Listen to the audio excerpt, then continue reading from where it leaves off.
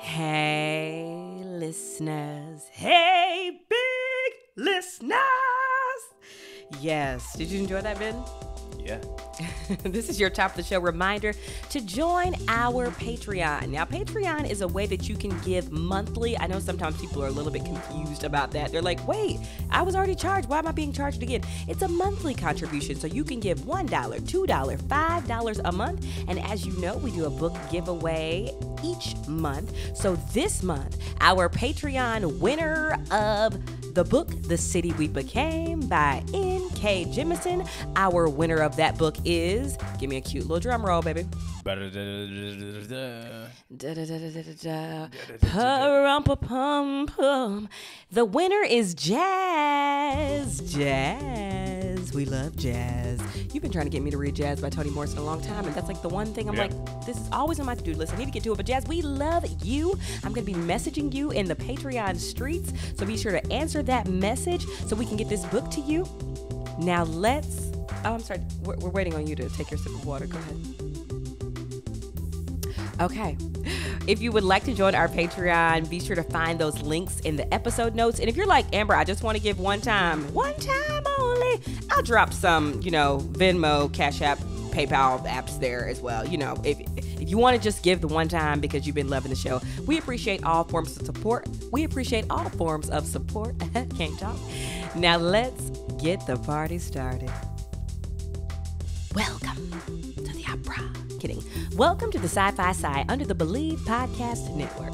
Now, it's a podcast about Black science fiction, fantasy, and staying on the same page of our marriage. Ooh, I love being married to my best friend. Today for episode 67, we'll be discussing the film The Waterman. We watched it on Netflix. That film is directed by David Oyelowo. But before we do that, Ben, how are you doing today? I'm great. How are you? Sorry. Right. You want me to do more. Sorry. I thought we were doing the Apple Podcast ratings first. So I did a whole check-in and my notes weren't scrolled down to the check-in part. Oh, I'm doing great. I'm super excited because we're going to go to a science fiction convention together, Capricon, February 3rd to February 6th. We'll be there on the 5th on a Saturday hosting a panel. We'll do a live podcast there, so y'all should definitely go. I'll be there on Friday, Saturday, and Sunday doing some stuff, other stuff as well. So Big Mama, she's only good for about one or two panels. Yeah, you'll probably do one and just one day too. So yeah, but I'm carrying life. Yeah, you're carrying life. Yeah, you're tired. But we do want to see as many Chicago listeners as we can. So if you are in town February 5th, we will drop all of that information in the episode notes, right? Yeah, absolutely. Also, our last episode was the first episode, I think, where we got a clean rating. I don't think we swore at all that entire episode. Are you sure? Yeah, Apple Podcast gave us a clean rating. Usually we're super explicit. I don't know. So we turned it down. I guess the potential of us becoming parents has made us less Puritan or more straight edge or something. Less Puritan or more Puritan? More Puritan, I guess. Yeah, more Puritan, yeah. I don't like that. Straight edge. So we got to be really dirty this episode. Oh my gosh. I didn't even know they gave those out. That's how explicit we've been in every episode. But you're glowing. I am glowing. You're glowing too. And I think I know why. You got a new employer for the past 5 days. What are you talking about? You hired me.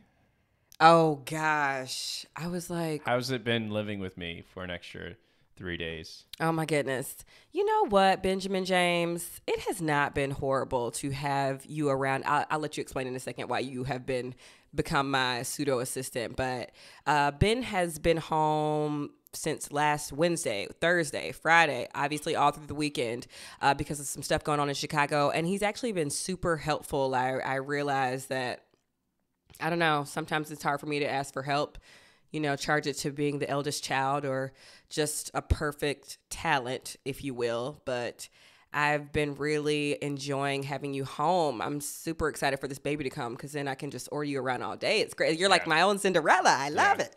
I'm your employer. That's what I've been telling people when I'm texting. Well, I'm your employer. Yeah, You're my employee. Oh no, yeah, I'm your employee. Yes. Do you feel like it's like a Scrooge Bob Cratchit situation? No, it's more of like a, I don't know, like a Samantha Jones and Richard Wright situation. Well, Richard's her boss. Right. So who's Richard? Me. You're Richard Wright. Oh, okay. I just wanted to be clear. Because Honey, I love Samantha Jones. You do like I'm Samantha dating a guy Jones. with the weirdest tasting spunk. Yeah, you've been binging Sex in the City. It's so good. You can't get enough of Sex and the City. Well, it's so refreshing to talk about masturbation in the 90s. Like that show actually did way more than people give it credit for. Yeah. But why don't you talk a little bit about why you've been home instead of at work making money? Oh, yes. So our classrooms are not being provided with all the cleaning supplies it needs. There were a lot of kids getting sick. I got COVID. And I think the first day I came back from winter vacation, I was missing 9 kids from one class, 9 out of I think 25, 4 out of 16, 5 out of 18, 5 or 6 out of 18, and then maybe 6 out of 21. And then that's sort of been the same. So I'm missing about 30% of my students. And so CTU, Chicago's Teachers Union, sort of said, until this COVID ends, we should be teaching from remote. And CPS, Chicago Public Schools, said, no, we want teachers to come in. And so there's been a standoff there. So on Wednesday, Thursday, and Friday, I've been trying to do work. I'm locked out of my Google Classroom. So I found a way. I got some super nice shelves that I'm going to bring to my classroom. I'm going to get a carpet. I found some Legos I'm going to go pick up for my classes. And then I for about a year and a half now, I have a smart board that hasn't been replaced. So I worked on a grant for that. And so I'm super, I did stuff, but it was also cool. It sucked to be for the kids, because on Tuesday, the students who came to school, they're like, we really don't want to go remote. And it was really sad. They want to see their friends. And I can't contact them. It's very tricky. I don't have access to my Google Classroom or my Google Docs to, lesson plan. So I've been trying to, anyway. I feel it's horrible. It's bad for the teachers. It's bad for the parents. Imagine having a second grader. You can't fucking go to work. Yeah. They can't take care of themselves all awful. day. Well, the thing is, my opinion about it, CPS needs to provide resources for us to have clean rooms. I've gotten 2 Lysol canisters for the entire year. Oh. Kids have to bring in their own cleaning supplies, or I've went and I teach in Boys Town. So I have access to a Target really close. So I've, during, if I have an hour break, I can go run and grab supplies if I need it. So I'm not in a food desert or anything like that. So it's easy for me to access stuff, but I've spent a lot of money this year on different supplies, everything from, project supplies where kids made some really cool ziggurats, which was fun. You've talked about the zig. I remember we talked about that on the podcast. Oh, we did. Oh, yeah, a little bit, but you have been doing some great stuff with the kids, and I'm sure they miss you. Yeah, because I was gonna send. No, I miss all of them. You can keep it real. They might not hear this. Because you remember I told them, because, TikTok sent us a cake for the new year or something. And I was like, take this for these kids. Yeah, and then we decided, the kids would have loved it. I should have brought the kids would have. Would they have loved that it came from TikTok? They would have actually just getting cake? Oh, no, they would have lost their fucking shit. They would have been like, you got a TikTok cake, Mr. Wallin? They're already fascinated. And I told them if we did remote learning, I would have you jump on the call and they would ask you questions. They want to talk to me? Yeah, they're dying to talk to you. They know me? Yeah, they think you're the coolest thing ever. They watch the content? Well, they don't. Yeah, they don't. Do their parents know that they watch the content? Probably. One parent said that she thought I was, during parent-teacher conferences, she's like, you and your wife are just absolutely hilarious. Oh, so I was like, okay, cool. I can stop sweating. I know. Because sometimes, most of our episodes are explicit. X-rated. Well, I used to teach high school as well. So back then I was making some funny YouTube sketches and some shorts, and a parent came up to me and did the same thing and was like, I'm glad, Keontae's doing well in your class, but I'm also a subscriber. I was like, oh my goodness. Really so kids love it. That's great. Moving forward, we're going to go to Apple Podcast Rating Land. I want to remind you that we appreciate you stopping and writing us Apple Podcast ratings so much that we had a rating come in that I'm going to read first, and then Ben's going to respond to it because it gave him a little bit of feedback that he probably needed to hear. Okay. So here's an Apple Podcast rating. It says, a ghastly good time. I really enjoy the rapport between Amber and Ben. I have been looking for a joyful podcast to lift me up on these tough days. Please keep up the amazing content. I have been binging the older episodes first and have loved them. I will say Ben's comments about mental illness and spirits in Eve's Bayou sounded a bit ableist. So shout out to Amber for correcting that real quick. Facepalm. Now, I want to remind everybody what you said really quickly. So I'm just going to play a quick little clip about what you said, and then you're going to respond. Yeah, I'll respond to your comments. Okay. Yeah. Weird vibes. Yeah, like the heebie-jeebies. Yeah. You'll meet someone that you're like, I have met people that say that they can see spirits. It's hard to not believe that some of this is true. Like this woman, she said, like my cousin, the woman, says she has like full conversations with this girl. So I believe her. I guess I'm always hesitant when I hear these when I hear this, I'm like, okay, like maybe you have a mental illness that has yet to be diagnosed. But maybe you don't, Ben.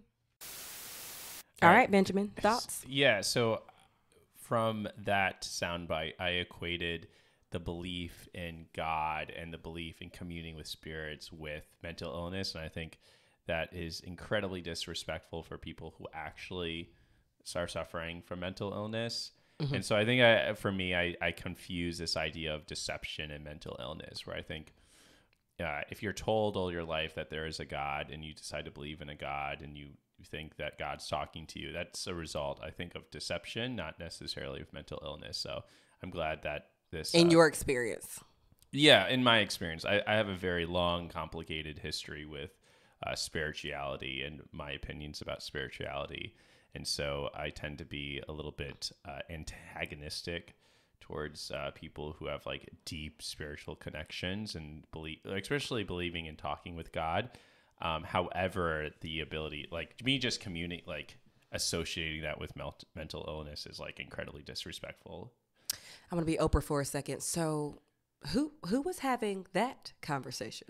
Say more about your past and what maybe some specific details. Well, I've heard, growing up as a Pentecostal, there's lots of instances in my own life where family members have believed God spoke to them to do certain things that turned out to be unhealthy for them and are unhealthy for other people in their life. And so I tend to be a little bit, as I said, antagonistic. And I think also I get upset because people, the belief, the non-Christian belief.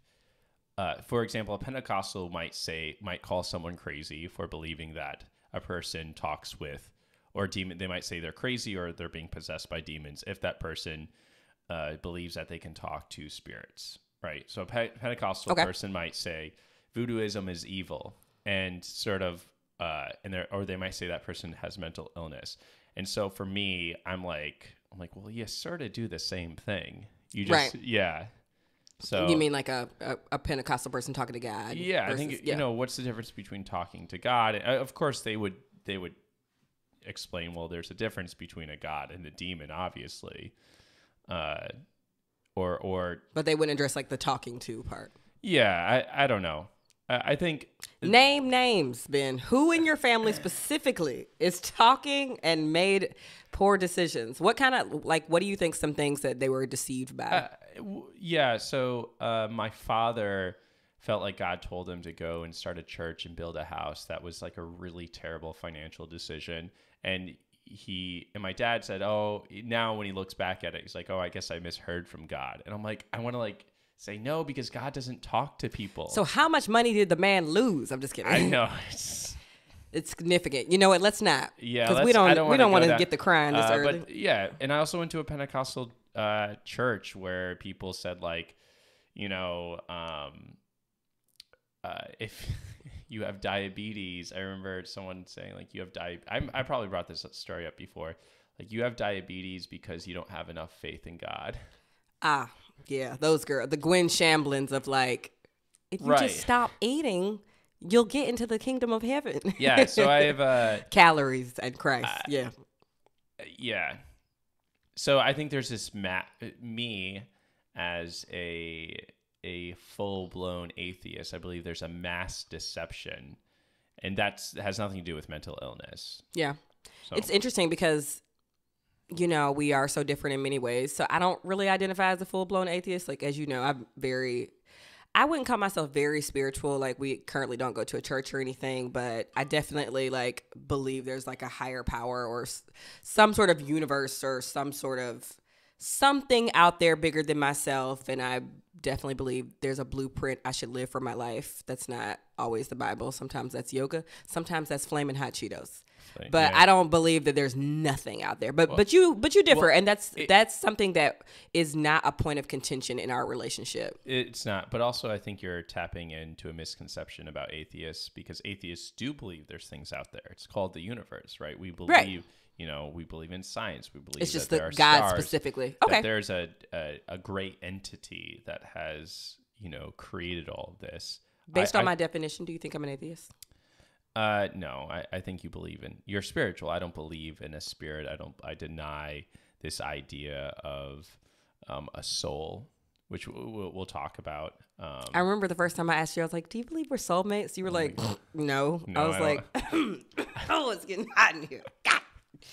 Yeah, I mean, I deny the existence of a soul. I hear you. And I think you do believe in a soul, right? Yeah. Yeah, so you're a bad atheist if you are one. All right, moving along. I don't have a segue for this. Why don't you talk about why we chose to watch this movie? You actually, I love you to death because you are able to help out, and so you did plan our content calendar ahead for the month. So why don't you talk to me about what you were thinking when you chose to watch The Waterman? So I was suffering from pregnancy insomnia. Finish your statement. So when Amber and I both got COVID, I was having trouble sleeping. I had to sleep with pillows propped up because there was drainage in my throat.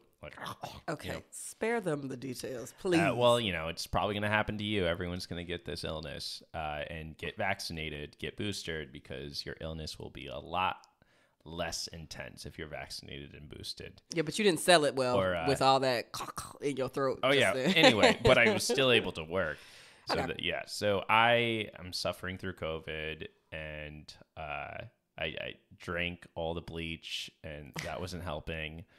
So I went ahead and started planning for the Sci-Fi Sci, and I found this awesome website called local.black, and it's about it just shows Black businesses, Black artists, Black directors. And so I found all Black. It was Black films, starring Black actors. And so I went through and I found The Waterman, and I read this description, and I was like, "Oh, this is perfect. This is exactly right up our alley." And it turns out that it's not really, or it may be, or it sort of fits in that in between space.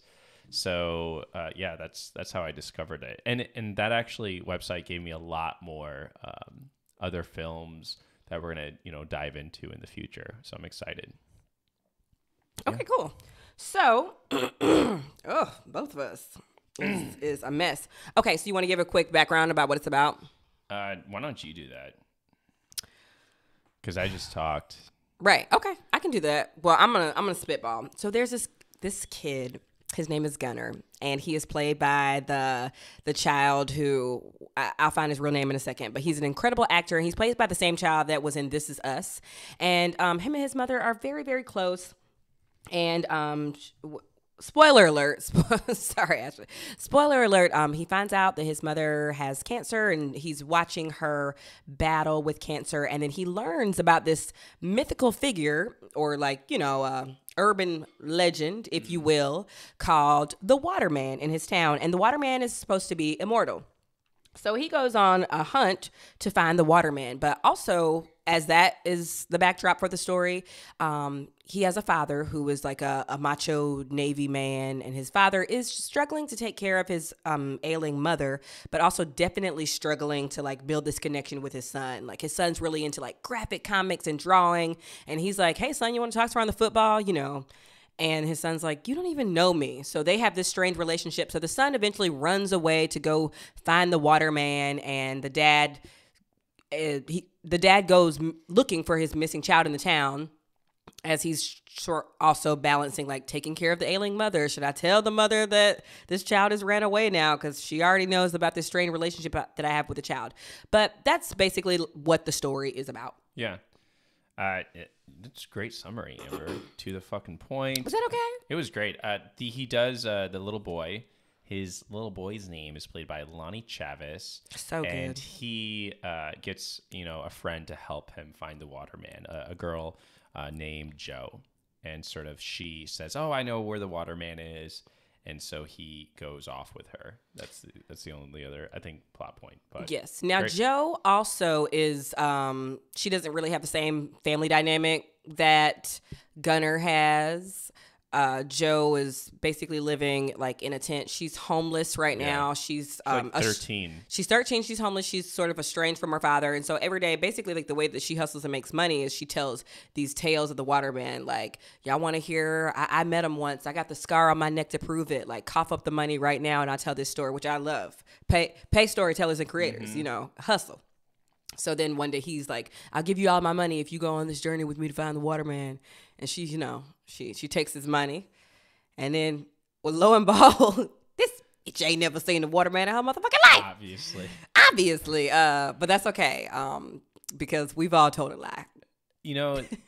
This film reminded me a lot of two other movies that I really, really like, called I Kill Giants, based off of a graphic novel. And I have some fan artwork of that graphic novel. I love it. And it's about a girl struggling, spoiler alert, struggling with her mom's cancer. And then also A Monster Calls, which is about a boy struggling with his mom's cancer. And both of them, meet monsters that sort of help them throughout the way. So there's this idea of the child confronting the monster that becomes a metaphor, or maybe not a metaphor, for the in all these cases, the mom's cancer.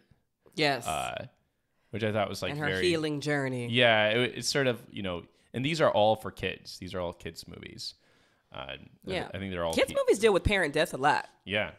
Another spoiler alert coming up here. Well, you don't know what I'm about to spoil, but we saw the Good Dinosaur recently, because Ben's been dragging the fuck out of me every time. He's like, now real Pixar movies on you seen the Good Dinosaur, which many people have not seen. So we watched it. It was so good. And it was so good, and it also dealt with parent death. Again, spoiler, but it was really, really good. So we were just inundated with parent death all weekend long. I think if one of us dies,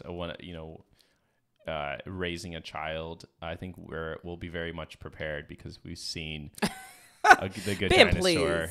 Because you've had a lot of, like, maybe this is TMI, but we've talked in our therapy sessions about like I have nightmares of you dying in childbirth. Yes, like we'll talk to our therapist, and our doula's like, what's some fears and anxiety y'all have? And Ben will be like, "I'll go first." And I'm thinking like finances, fetus things. And Ben's like, "Well, my main concern is Amber dying during childbirth." And I'm like, "Oh, okay." That just set the tone for the meeting. That is my greatest fear, and I've had nightmares. It's anxieties about that. Because honestly, like, we could be we could have financial woes, all these things, but we have families that can support us. We have extended families that can support us.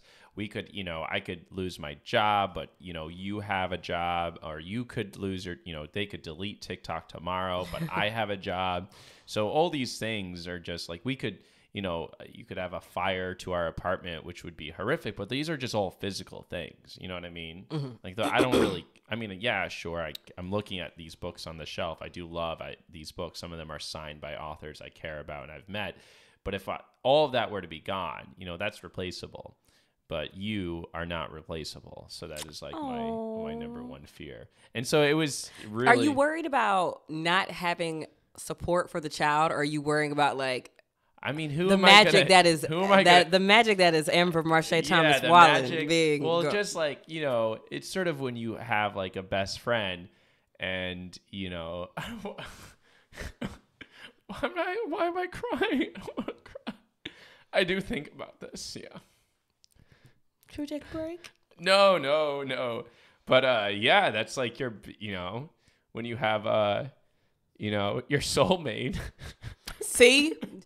Bitch, you do believe in souls. When you got your soulmate and like, or like, when I read a book, like we're reading a book together, and I'm like, this book is so good, and I just can't wait to discuss it. We're gonna do it for the Sci-Fi Sci podcast. It's a big book, and we're reading the book separately. But when I read a great line, you sort of just like want to lean over and like be like, oh, mm-hmm. and I can't. That would be so hard. So, David Oyelowo. Nope. How do you say it? Oyelowo. Oyelowo. Mm-hmm. Thank you for that. But he's really he's struggling more than Lonnie Chavez's character Gunnar. So there's Mary, who's the mom, who's suffering from cancer, and Amos is just like wants to do everything he can to support Mary. And there's this really intense scene where Mary is like throwing up at night. And so Gunnar, her son, gets up, sees Mary throwing up, and all of a sudden Gunnar starts to have an emotional breakdown. Yeah, just a very visceral reaction to being like, oh, my mother. He's getting like a panic attack, and Amos gets really angry at his son for not understanding, like, you're like, why are you upset? You're not the one that's sick. Your mom, and sort of shakes him. And that is and you see that like, oh, like Amos and Mary are like very close. They are like best friends. They love each other. Mm-hmm. And Mary's main concern is making sure that her son can get through her cancer. Like, she's less concerned about her cancer, where Amos, her lover, her husband, the father of her child, is more concerned about Mary, And just like, this film brought up, as a soon-to-be parent, dropped a lot of, I was like, oh my, I don't even want to think about it. But it was, I think these films are good though, right? Because even, both of us are very healthy.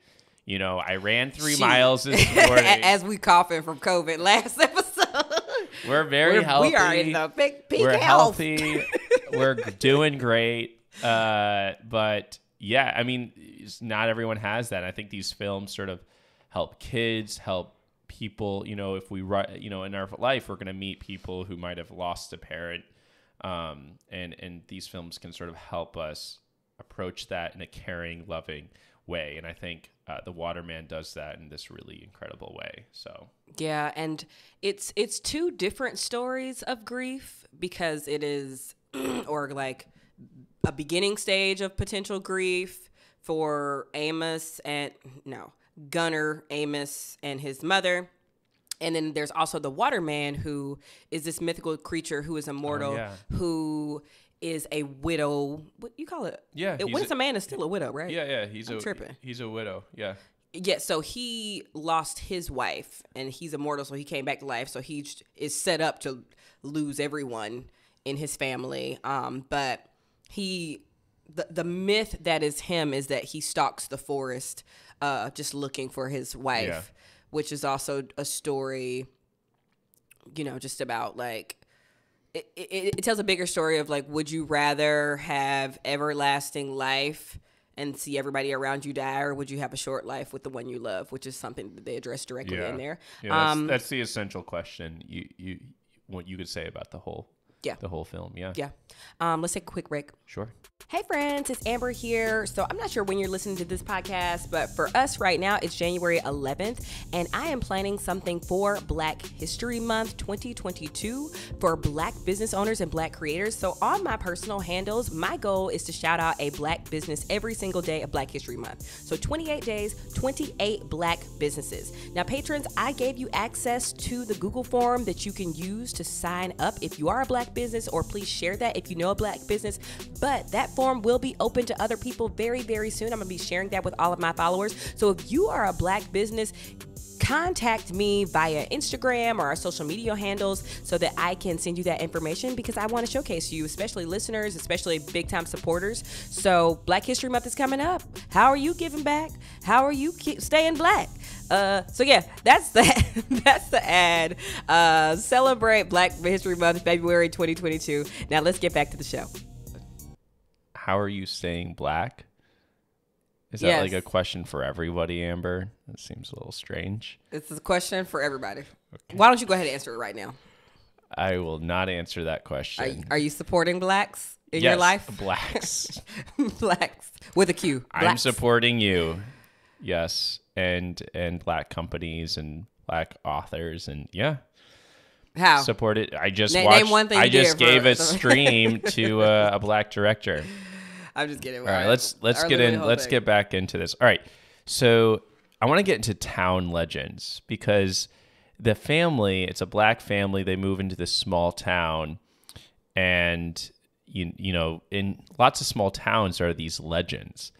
And I was curious if you've ever had like a small town legend. As you're keep thinking about it, I'll share mine. Yeah, do it. So I went to a school, Nyack College, and it was recently sold. The campus was sold in Nyack, which is a small town up, sort of right outside the Bronx, about 30 minutes. And now it's just in Manhattan, I think, the campus. But if you go to Nyack, there are these places called the witch tunnels. And there was a whole, you can go there. They're very scary and bizarre. They were originally shooting ranges during the Cold War. But there's a myth, an urban legend, that there are witches who go there and like sacrifice goats and stuff. And there's like really scary graffiti. It sort of looks like the abandoned building that you see in The Waterman, which sort of made me think of, the witches' tunnels. I really want to take you to Nyack and show you the witches' tunnels. It's a really cool, quaint town. Truman Capote and Carson McCullers had a house up there. It's absolutely fantastic. Kind of an opportunity missed for wedding venues, huh? Yeah, I mean, oh yeah, it would have been a good wedding. It's expensive because it's so close to New York City, but I wouldn't want. Now I'm kidding. I don't want to go up there and get married where them witches used to slice up goats. Well, I'm saying the town itself is very, very cute. Oh, got it. Very cute. The library, I love the library. Toni Morrison would do speaking events at the library. Really great. And you could go see her for like $15-20. Gosh, I cannot. You remember when I found out Toni Morrison died and I was on the CTA and I you were just sobbing. Yeah. Yeah. And I think there were maybe like one or two other Black people on the train, on the bus that were like, I know why she's crying. But everybody else was like, okay. Like the person sitting next to me was like, you good? I'm like, no, Toni Morrison. I was talking to a friend last night who was telling, I was sort of flamed recently because I was saying that I can't wait to be a parent because I'll be able to just hold the baby and read. And we were like, you're not going to have all this reading time. So I was talking to my friend Bethany, who is a mom, and her kid was not going to sleep. I was going to say the kid's name. No, I won't say the kid's name. Her kid was not going to sleep, and she ended up just reading all of Octavia Butler's work, like everything. Of course. And it sort of just got her through her child's insomnia. Her second child's did nothing insomnia. but give you ammo. Yeah, so I was like, Bethany, this is like the greatest thing I've heard. And then she's like, and so she went to, just write a thank you. She ended up writing a thank you letter, and then tried to find, Octavia Butler's address. And then she found out Octavia Butler had died after she had just spent months reading all her work. And then she just ended up sobbing for like a day. Now, Bethany, Octavia been.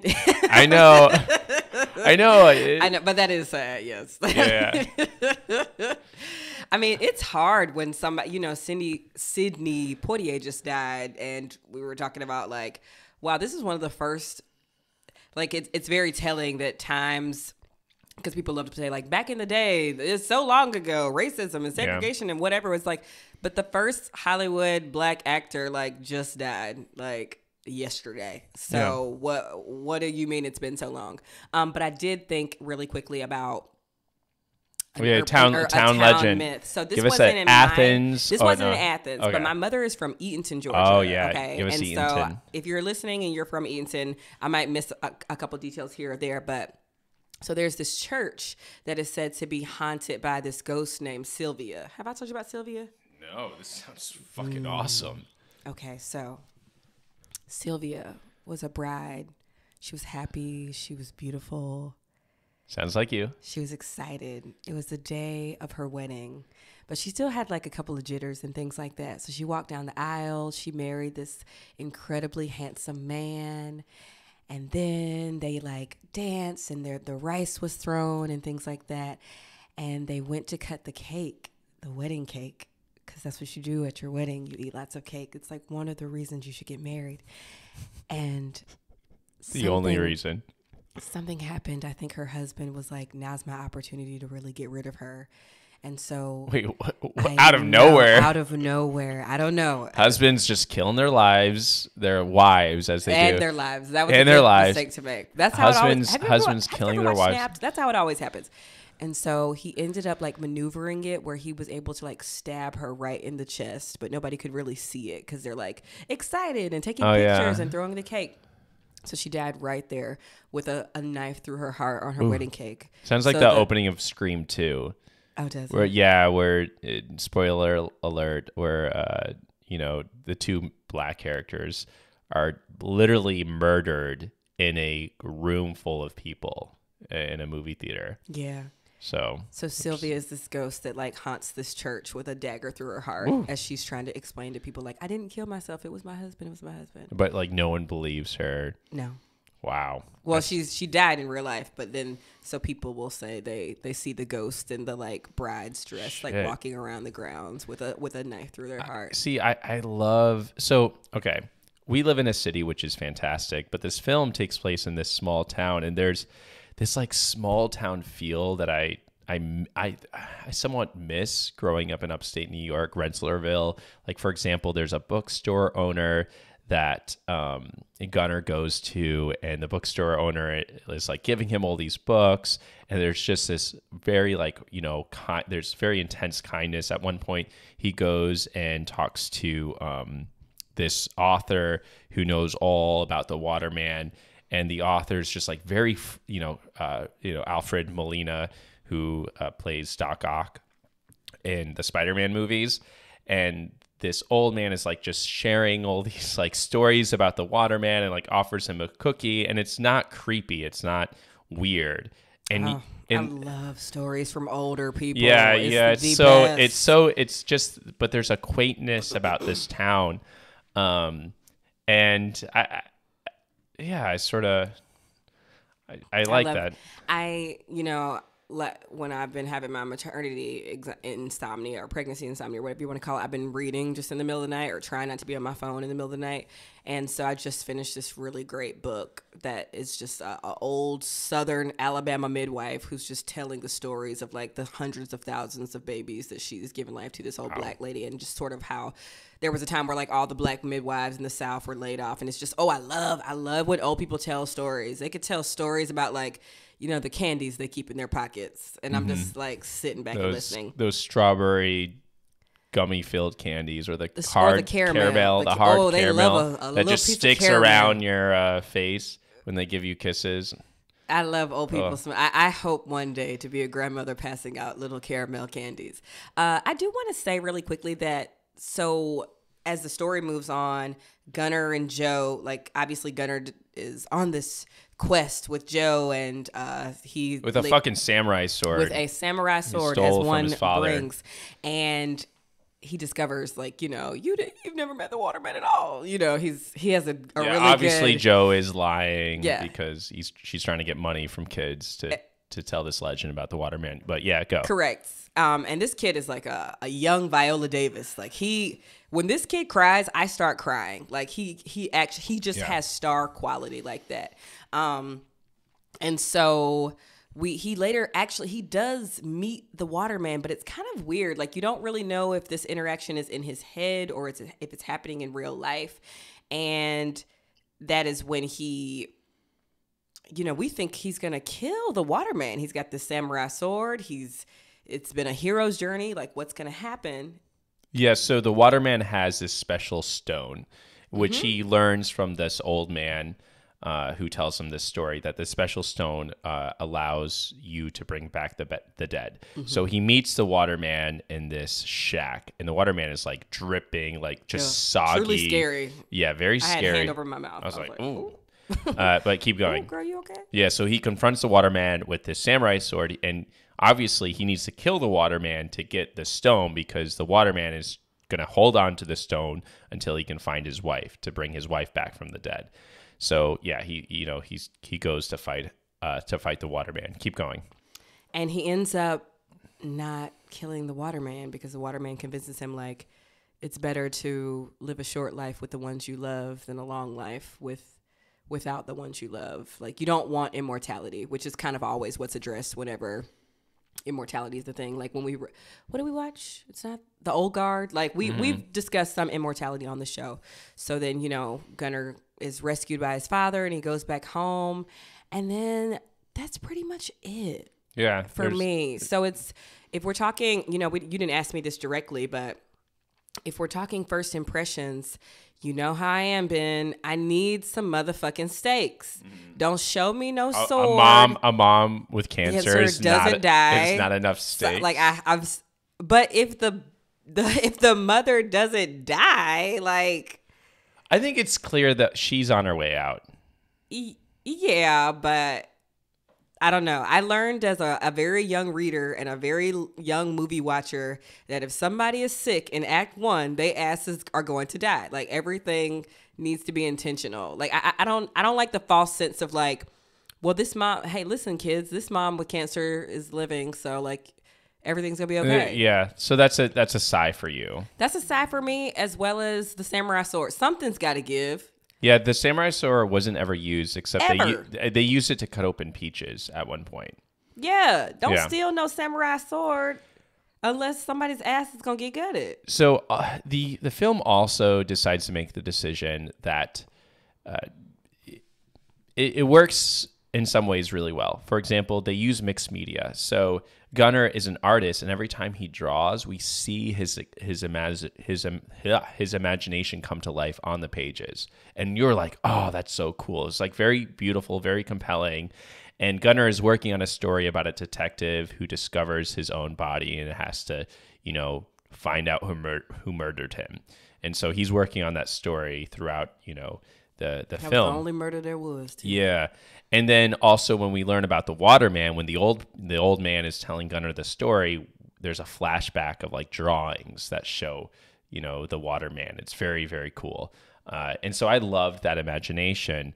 But the film sort of makes the decision, unlike I Kill Giants or A Monster Calls, the film makes the decision that the waterman is actually just in Gunnar's mind. Yeah. Right. And that Gunnar needed to create this story about the waterman in his mind to deal with the trauma of his mom's sickness. And in that way, the film loses its fantastical element. Correct. Where I wish there was a little bit more of, nebulous, a little bit more like maybe it's real, maybe it's not. Because we love when kids go on a freaking like Indiana Jones. We love that in Lovecraft Country. Yeah. It's like there's this one scene where they have a landslide of all these cockroaches, and Ben was like, something fantastical is happening. Finally, like the fantasy in the movie, another side, because we need to get back to doing the size, would be like more fantastical elements. Even if you're just putting it in his mind, like add some more of that would have been great. Yes. Yeah. If it was going to be in his mind, you could have done whatever then, right? And there is a night scene where they see these like creepy, they see horses running after them. There is an element of like fantasy. It starts snowing at one point in the forest. They're walking in, I think, Oregon. So very beautiful. Both of us just went to the Pacific Northwest for the first time. Mm-hmm. And there's a level of like Jurassic Park likeness to that part of the country. Yeah. And to see it snowing there was like very bizarre, but it turns out there's a forest fire. So it's like everything was justified, which is like in improv and imagination and comedy, like don't justify it. You know how the adage is like, if somebody walks into a scene and they're like shaking and convulsing, don't be like, grandma, you just didn't take your meds. Like, don't justify it. Like, just start shaking with them and come up with something. But everything had a justification, which took the childlike element out of the imagination. Yeah, and the thing is that we do see the waterman and his like waterlogged face. So you're sort of I was still left wondering like maybe the waterman is real, and he ends up getting these little lodestones, essentially these special stones that are implied that the old man had put them around the forest, but he still has the stone. Right. So maybe I don't know. And the mom does start feeling better. So maybe there is a fantastical element. I don't know. I just think that I cut you off. No, that's it. I think so there are movies that are done really, really well where the fantastical elements are super heightened and then everything's justified. One great example is The Sandlot, right? Like you do feel like the beast is this like huge mega thing, and then you meet the dog Hercules and you're like, I can see how in a child's mind this happened. Right. The decision was made not to make this a fantasy film in The Sandlot, where keep going. Where this is sold to us as like, check out this fantastical film. Because I wanted them to hit that forest and it would be like Narnia up in that bitch. Mm-hmm. Like the full, like don't try to justify, like if we're exploring this through a child's mind, like heighten everything. Yeah. The bugs, the grasses, the everything. And it probably didn't help that we had just watched The Good Dinosaur, which was filled with like fantastical creatures and Jurassic elements. But yeah. And then my last big side would be like, if you're going to get Rosario Dawson on the casting sheet, let Rosario Dawson, you know what I'm saying? Like, she was a weak character. Great mom. She was great mom. And it's but not weak because character. she had cancer, but there was something where we just were not connecting with her. Yeah, weak character development. I should care more about like a character has cancer. You should care about them. But there was, her character development and how it was written was weak. Yeah, there's like a tickle scene that was like cute, but we needed more. Yeah, like I wanted to sort of see, maybe they could have used some flashbacks, but her character development was not very strong, and we know how strong Rodacio